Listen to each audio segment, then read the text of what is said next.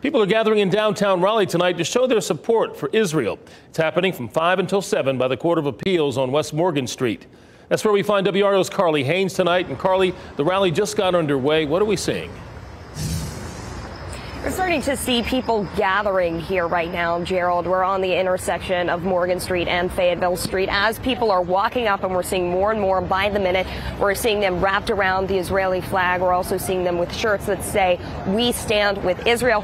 And if you see any of these blue sheets of paper right now, they're holding these. These are prayers for Israeli soldiers as well as Israeli hostages. Now, we are expecting this to grow larger and larger by the minute. This is organized by the North Carolina Coalition for Israel. They're calling this an emergency rally, and they're telling people if they're under the age of 20 to stay away for safety reasons. We are seeing some police officers, Raleigh police officers, some security over along the side. They're riding on motorcycles right there as well, circling this area just in case things do get out of hand, as we saw a little bit earlier at that UNC rally. But we're in the 6th day of ongoing conflict following the Hamas militant group's surprise attack on Israel. So we're going to be standing by over the next few hours and giving you updates as this unfolds. Back to you. People very passionate about this issue. Carly Haynes live in downtown Raleigh. Thank you, Carly.